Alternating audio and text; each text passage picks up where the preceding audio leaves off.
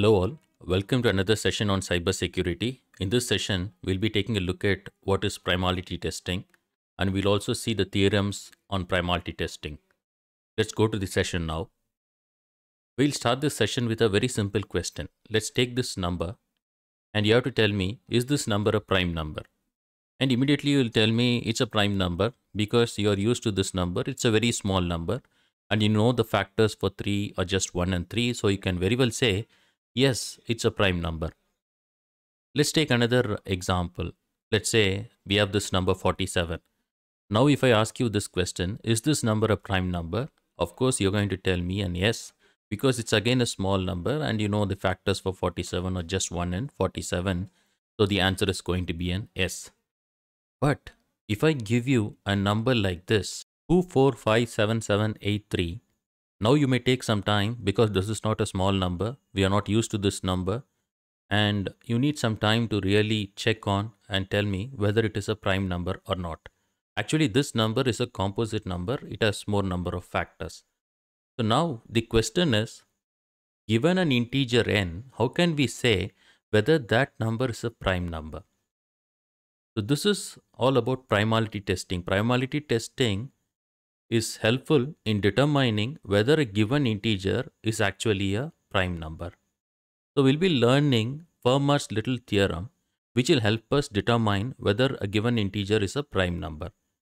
Let's now understand what this FERMAT test is all about. So what FERMAT test for primality says is, if n is a prime number, then we have a power n minus 1 to be congruent to 1 mod n. The value for a should be anything between 1 and n.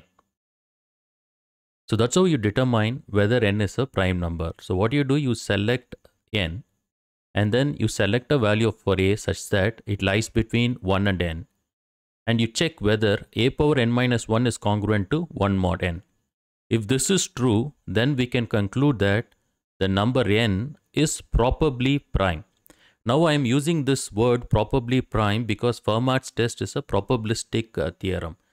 That is, the accuracy of the algorithm depends on how many different values for a we take. Let's take an example here. Let's say if we need to determine 17 is a prime number. So n here is 17. So what we have to do is we have to take a value for a that lies between 1 and n. Let's say that a is equal to 2. Now we'll substitute a power n minus 1 and then we'll check whether it is congruent to 1 mod n. So like that, we have to repeat this process for many values for a. We can take a to be 3, a to be 5, a to be 6. So we have to repeat these steps for many different values for a. So higher the number of values for a, then higher will be the accuracy. So the accuracy depends on how many different values for a we're going to take and check. So that's what this theorem is all about. If a power n minus 1 is congruent to 1 mod n, then we can declare a to be probably prime. Suppose you take a value for a and then you find a power n minus 1 is not congruent to 1 mod n, then we can declare n to be composite and stop. So we'll be taking the value for n to be 5 in our example, and our objective is to check whether n is a prime number. So according to FERMAT'S little theorem, we have to determine whether a power n minus 1 is congruent to 1 mod n. The very first step is we have to select the value for a. And what should be the value for a? A should be anything greater than equal to 1 and it should be less than 5. So let's take the value for a to be 2 now. And what is our next step? We have to substitute the value for a and n in this equation. So it is nothing but a is nothing but 2 power n minus 1. What is n? N is 5. 5 minus 1. We have to check whether it is congruent to 1 mod n. What is n? N is actually 5 here. So what is 2 power 5 minus 1? It is 2 power 4. Whether it is congruent to 1 mod 5. What is 2 power 4? It is nothing but 16. Whether 16 mod 5 is equal to 1 mod 5. So when you divide 16 by 5, the remainder is going to be 1. And what is 1 mod 5? It is 1. So we have determined that when the value for a is equal to 2, this one holds. A power n minus 1 is congruent to 1 mod n. So we can declare that 5 is probably prime.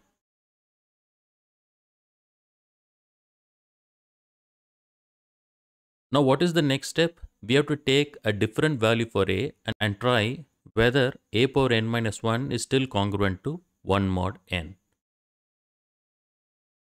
So that's what is given here. Repeat the steps k times with different values for a.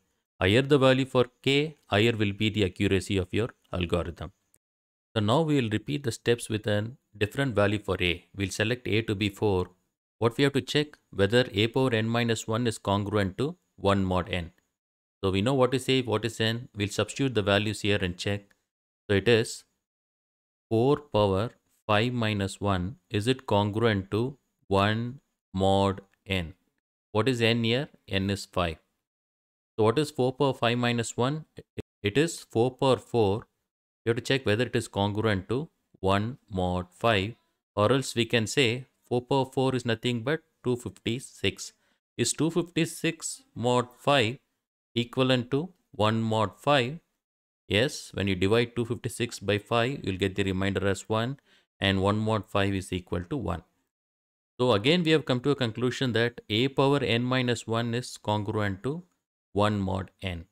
So we can very well say n to be a prime number. What is the value for n we have taken? N is 5. So you can check for all the values starting from 1 to anything less than 5. So 1, 2, 3, 4. When you take the values for a to be 1, 2, 3, 4, and when you try that in this equation, for all the values, you will be having this particular equation to be true. We'll have a power n minus 1 to be congruent to 1 mod n. So it's not necessary that you have to take all the values. You can take random values for a, and then you can very well apply that in the equation, check, and then we can declare that a is probably prime. So higher the values, so the more number of values you take and check, the higher will be the accuracy for this algorithm. So now let's take a look at some of the problems with Fermat's theorem. Say if a number fails the Fermat's test, then it's certainly composite. Say you take some value for a and then you substitute that in this equation and you check whether a power n minus 1, whether it is congruent to 1 mod n. Suppose you find that a power n minus 1 is not congruent to 1 mod n, we can very surely say that that number, whatever number n we have taken, that is actually a composite number. Let's go with n is equal to 4. Let's check whether n is a prime number using Fermat's little theorem. Let's verify this. So we have n is equal to 4. Let's select a random value for a which is greater than equal to 1 and less than 4. So let's take a to be 2. Let's substitute the value for a and n in this equation and check whether a power n minus 1 is congruent to 1 mod n. That is 2 power 4 minus 1. Is it congruent to 1 mod 4? So what is 2 power 4 minus 1? Whether 2 power 3, is it congruent to 1 mod 4? Or else we can say whether 2 power 3, that is 8 mod 4, is it equivalent to 1 mod 4? When you divide 8 by 4, the result, the remainder will be 0. So 0 is not equal to 1 because 1 mod 4 is 1. So what we have arrived at here is, we have arrived at a situation wherein a power n minus 1 is not congruent to 1 mod n. So you can stop the process here and you can very well say this number n, so n is equal to 4, right? This number is not a prime number. It is a composite number. Whereas the other way around, if a number passes the test using Fermat's little theorem, it's not that it's always a prime number. There are certain situations, scenarios wherein that number can also be a composite number. So for this, I have taken an example, 561. The 561 is actually a composite number, but our objective is to use 561 and check whether 561 is a prime number or a composite number by applying Fermat's little theorem. So let's select a value for A. A should be something greater than equal to 1 and less than 561. So let me select the value for A to be 2 so that we have a lesser number of computations to make. So when A is 2, what we have to check? Whether A power n minus 1 is congruent to 1 mod n. That is 2 power n is 561 minus 1. Is it congruent to 1 mod 561? So what we have to check here is whether 2 power 560 is congruent to 1 mod 561. So we have to compute what is this 2 power 560. Can you tell me the result? Can you compute and tell me the result? So what is 2 power 560? So I have performed this computation. I'll go to a new slide and write the results of what I have received for this equation. Let me write the computations in a new slide. Let me go to a white screen here. So what we have to find is whether 2 power 560 is it congruent to 1 mod 561. So let's compute what is 2 power 560. Let me start with the smallest power. Let's compute what is 2 square mod 561. This is nothing but 4 mod 561 and we get the result as 4. Now let me compute what is 2 power 4 mod 561. So the result of this is 16. The next step we are going to compute 2 power 8 mod 561. See, we've already seen how to compute larger exponents in our modular exponentiation class. I hope you were following that. If you're not clear with this, you please follow that lecture so that you'll understand why we are performing these steps. So let's find what is 2 power 8 mod 561. The result is 256. Likewise, we'll compute what is 2 power 16 mod 561. What is 2 power 16 mod 561? The result here is going to be 460. And next we have to go and compute what is 2 power 32 mod 561. What is 2 power 32 mod 561? The result is 10. We have to compute 2 power 64. We have to go to the next level. 2 power 64 mod 561. What is 2 power 64 mod 561? It is 511. We have to still go further. We have to compute 2 power 128 mod 561. What is 2 power 128 mod 561? It is 256.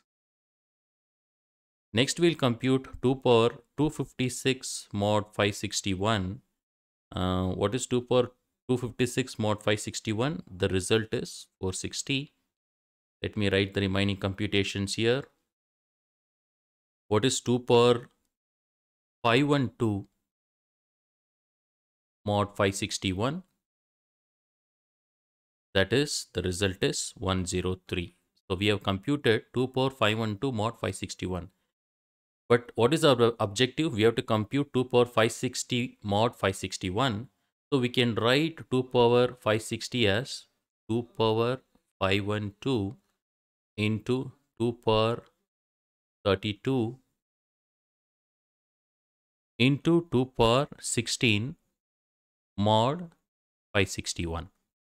So we're just writing 2 power 560 as 2 power 512 into 2 power 32 into 2 power 16 mod 561. Here we'll apply the properties of modular arithmetic, that is 2 power 512 into 2 power 32 into 2 power 16 mod 561 is nothing but 2 power 512 mod 561 into 2 power 32 mod 561 into 2 power 16 mod 561, the entire mod 561. So the entire result mod 561. So this is nothing but we know what is 2 power 512 mod 561, that is 103. We know what is 2 power 32 mod 561, that is 10. And we know what is 2 power 16 mod 561, that is 460.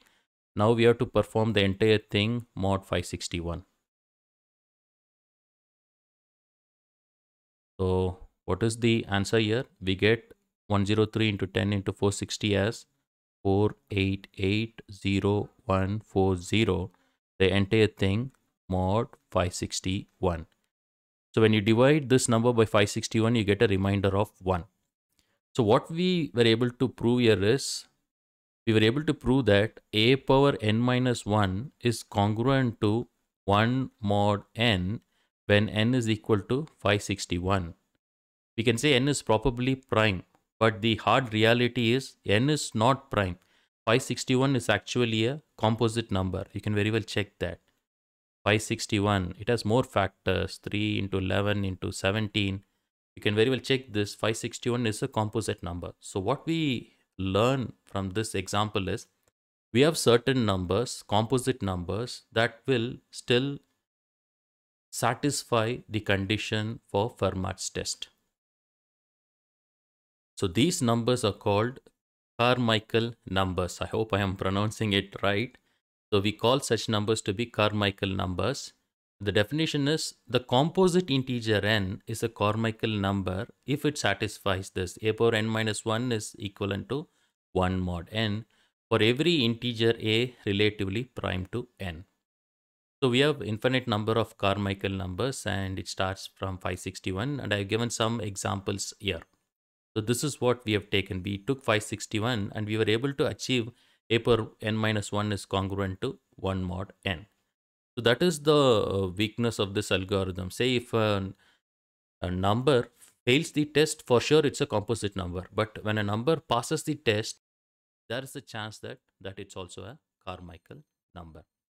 So that's all about Fermat's little theorem, and I hope you understood how Fermat's test is applied for checking whether a given number is a prime number or not. Thank you.